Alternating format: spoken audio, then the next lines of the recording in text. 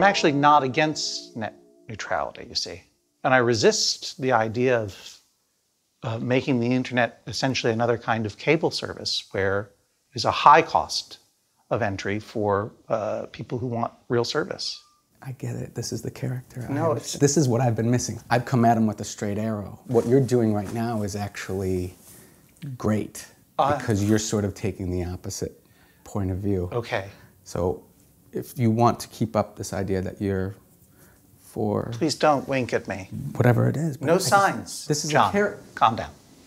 Listen to me, John. This is real. I'm in favor of net neutrality. I'm touching you on your shoulder and your knee to convey the sincerity with which I say this. I'm going to stop touching you now, okay? John, you can't mean that.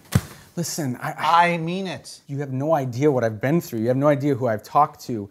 This is about real people. Please don't make me touch you again, John. This is very difficult for me because it's hard for me to believe what you're saying now as opposed to how I first knew you. I mean, I can see making an argument for remunerating the companies for creating infrastructure. I'm happy to pay for that. I'm not going to go out there laying cable, even though I'm fantastic at it. They're making an investment, and they deserve a return on their investment by charging for that service. Great.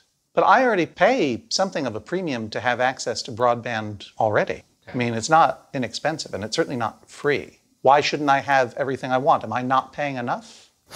I'm not going to call you again.